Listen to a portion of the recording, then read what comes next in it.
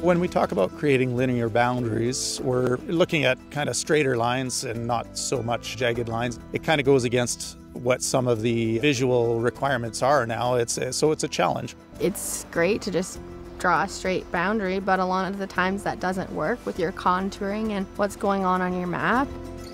And so these amoeba shapes are really at the forefront of the industry today. More jogs and more zigzags in the line creates more brushing. It creates more work. You're wedging more when keeping it straight. There's your line, and we work up. You're not trying to put trees up the hill or around corners or anything like that. Try to stay away from the sharp points. If you're gonna make a jog, try to make it like at least a tree length long so the faller has somewhere to lay the wood safely and nicely for the tower so that when they hook that butt, it just swings right out nicely.